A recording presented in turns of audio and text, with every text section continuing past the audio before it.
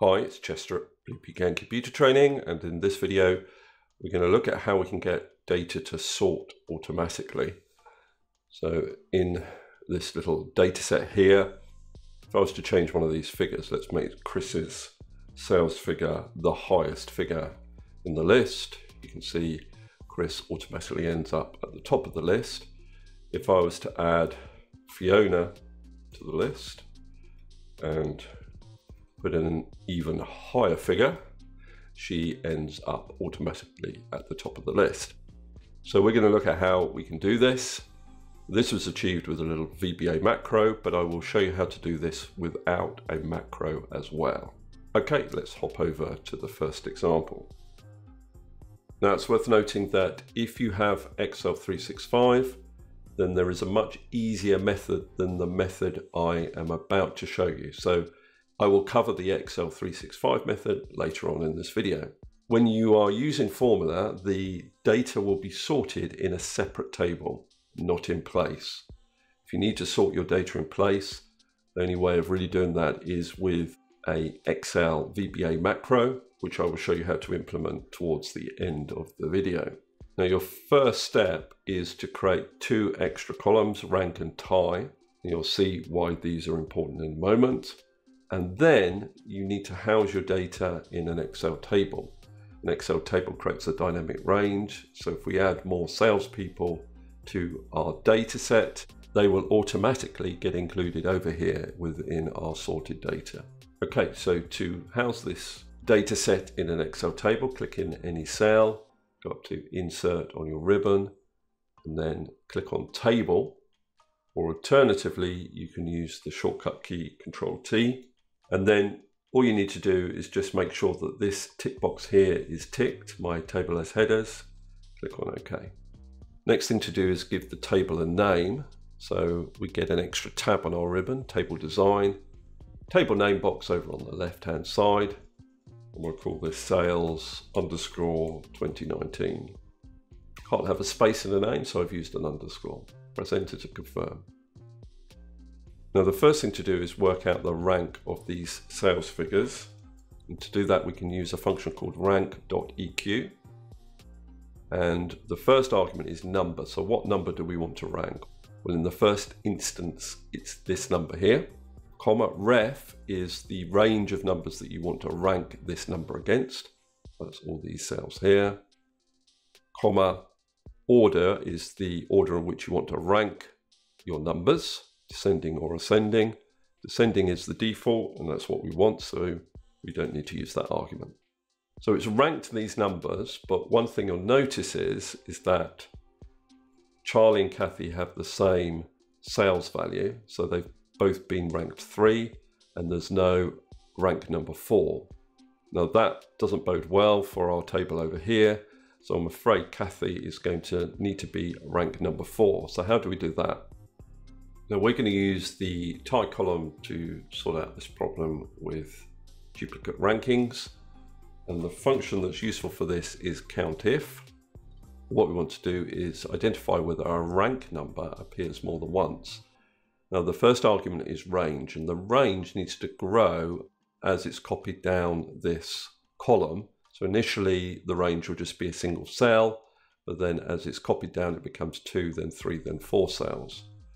To do that, we initially need to refer to situ, and I'm going to have to type it in because I'm in a table and I'm going to fix. Then I put a colon in, and then I click into the cell, and it will refer to it with this syntax because we're in a table. Comma, then criteria is this cell here. So we're counting how many times 6 appears in this range of one cell, which will obviously be 1. Now if I press enter, so I get all 1s until I get down to the second occurrence of rank number 3. Now essentially, if this says 2 here, I need to add 1 to this rank number.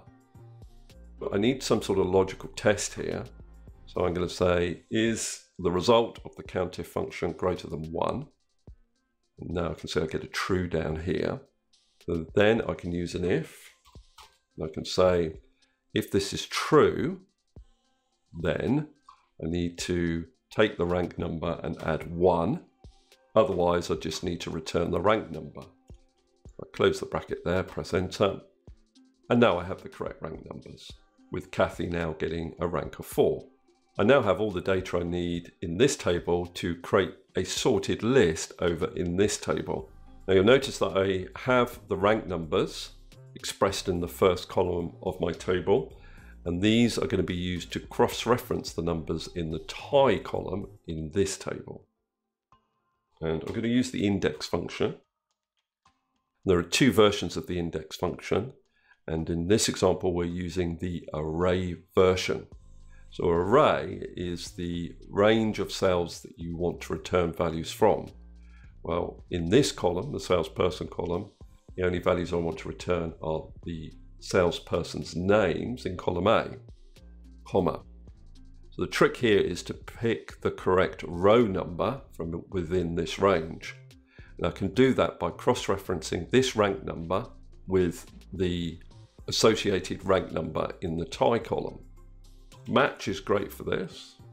Match returns the position of a value within a range. So I want to look up this value 1 within this lookup array. Match type is 0 because I'm doing an exact match. Close the bracket for match. Column number is the remaining argument within index, and you can see it's non-mandatory because I only have one column in my index array. I don't need to specify a column number, so I can close the bracket, press enter, and you can see that Paul receives rank position 1. If I look in the data here, Paul does have the highest sales figure. Now I'm going to copy this down by double clicking on the fill handle, and we get some NA errors that we can deal with quite easily. Two ways of doing this: you could use if error or if NA. Not all versions of Excel have if NA, so we use if error. And that has two arguments: value, which is the formula that may or may not return an error, and the value of error, we want a blank cell, so we have an empty text string as our value of error. Press enter, double click to fill down and get rid of those NA errors. So we need to do the same thing for the sales figures. So index, our array is the sales figures in the other table. Our row number is returned by the match function. Again, looking up our rank number here within the tie column. Doing an exact match, close bracket for match, close bracket for index. Use my if error to return an empty text string if there is an error. Double click to fill down, and I've got my sorted version of my original data. Now let's see what happens if I change one of these values. Let's say Betty actually achieved £9,000 worth of sales. She now ends up at the top of the list. Let's add Boris at the end of the list. Let's say he achieved 10,000. You can see I get an extra row in my data, and Boris ends up at the top of the list. So that's how you can sort automatically on numeric data. Now let's look how we can sort automatically on text data. Now the method for this is almost exactly the same, apart from can't use the rank function to sort text values. But what we can do is count for each of these names how many other names appear before it alphabetically. Now I can do that using the COUNTIF function. And the range of cells will be this range here, the names. And my criteria would be less than ampersand this name here, the name in this row. So if I close the bracket, press enter, you can see that as it's copied down, that Ben is the first name alphabetically, then Betty, then Chris, then David, etc., etc. Now Ben would actually need to have a rank of 1 rather than 0, so all we need to do is add 1 to our formula, and now we have our ranking system. And you can see over here that it's shown our names in alphabetical order. If we wanted to show them in descending order, so Z to A, then all we would need to change is this comparison operator to greater than.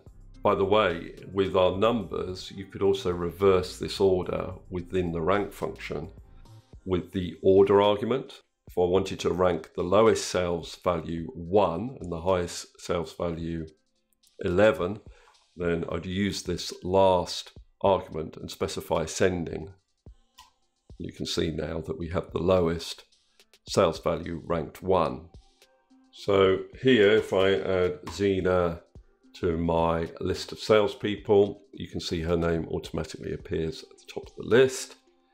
If we had two Bens, then you'd see the two Bens were given different rank numbers despite the fact that they're the same name, because again we're using this tie column to calculate the rank number in the event of a tie. Now let's move on to the solution or method you can use with Excel 365.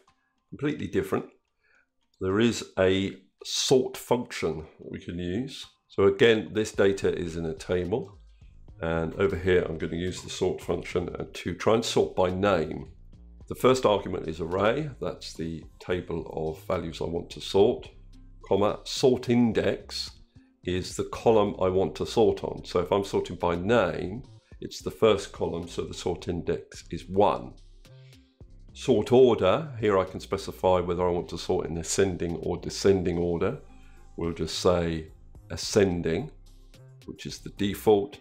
By col, you can either sort by column or by row. Well, we are sorting by column, which is also the default. So in other words, those two last arguments we don't need to use.